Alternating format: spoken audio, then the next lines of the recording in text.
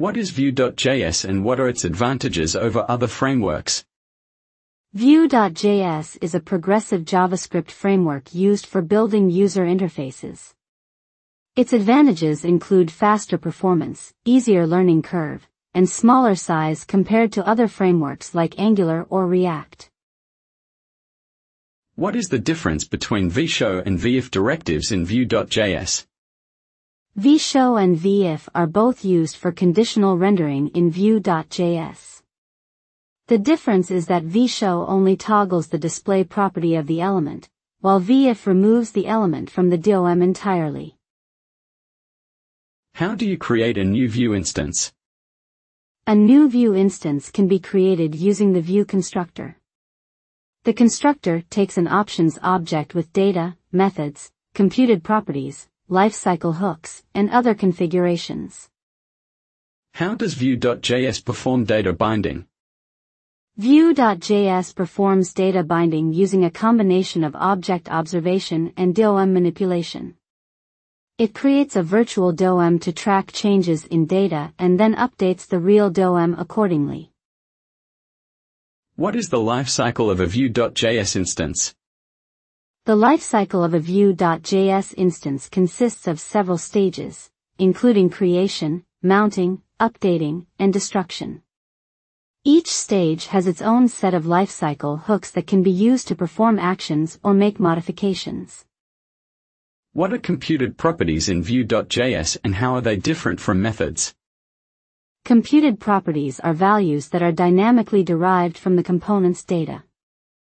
They are different from methods because they are cached based on their dependencies and only re-evaluated when necessary.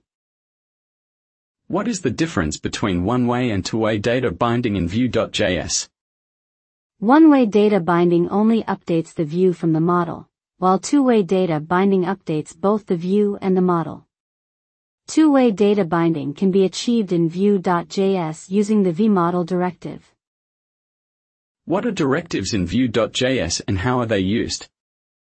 Directives are special attributes that can be added to HTML elements to provide additional functionality. They are used in Vue.js to perform tasks such as conditional rendering, event handling, and data binding. What is a template in Vue.js and how is it used? A template in Vue.js is a block of HTML that can be reused across multiple components. It can include dynamic data bindings, directives, and other Vue-specific syntax. Templates can be defined inline or in a separate file. How do you use Vue.js for event handling? You can use Vue.js's vOn directive to attach event listeners to DOM elements, or you can create custom event handlers using Vue.js's $emit method. What is the purpose of a computed setter in Vue.js? A computed setter allows you to define a computed property that can also be used as a setter function. This can be useful for creating two-way data bindings in your Vue.js application. What is the difference between the mounted and created lifecycle hooks in Vue.js? The created hook is called before the instance is mounted to the DOM, while the mounted hook is called after the instance is mounted. This means that in the created hook, you can manipulate the data before it is rendered, while in the mounted hook, you can manipulate the DOM after it is rendered. How do you create custom directives in Vue.js? You can create custom directives in Vue.js by using the Vue.directive method. Directives are used to add behavior to DOM elements and can be used to create reusable code. What are mixins in Vue.js and how are they used? Mixins in Vue.js are a way to share functionality between components. They are defined as objects and can be added to a component using the mixins option. This allows you to reuse code across multiple components without having to duplicate it. What is the difference between props and emit in Vue.js? Props are used to pass data from a parent component to a child component, while emit is used to send data from a child component to a parent component. This allows for communication between components in a Vue.js application.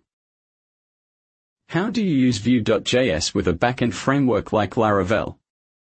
Vue.js can be used with a backend framework like Laravel by creating an API that provides data to the Vue.js frontend. The frontend can then make requests to the API to retrieve and manipulate data. What is the purpose of vbind in Vue.js? The vbind directive is used to bind an attribute or a property to an expression in Vue.js. This allows you to dynamically update the value of an attribute or a property based on the data in your application. How do you use v-for to loop through an array in Vue.js? You can use the v-for directive to loop through an array in Vue.js. The directive takes an expression that evaluates to an array and iterates over each item in the array. What is the difference between vmodel and vbind in Vue.js? Vmodel is used for two-way data binding, meaning that changes in the input field are reflected in the data property and changes in the data property are reflected in the input field. Vbind is used to bind an attribute or a property to an expression in Vue.js. What is the difference between the before-destroy and destroyed lifecycle hooks in Vue.js? The before-destroy hook is called immediately before a component is destroyed, while the destroyed hook is called after a component is destroyed and all its directives and child components have been removed from the DOM. What is the purpose of a Vue.js transition and how is it implemented? A Vue.js transition is used to apply animation to elements when they are added to or removed from the DOM.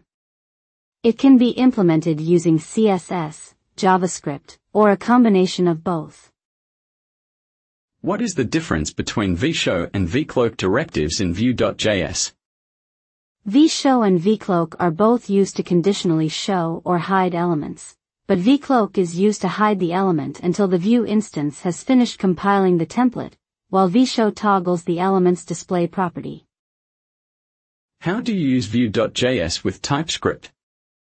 To use Vue.js with TypeScript, you need to install the Vue class component and Vue property decorator packages, and then define your components using TypeScript classes and decorators. What is the purpose of the Vue.js router and how is it implemented? The Vue.js router is used to manage client-side routing in a Vue.js application. It is implemented using the Vue router library and allows you to define routes and their associated components, and navigate between them using a programmatically or through links.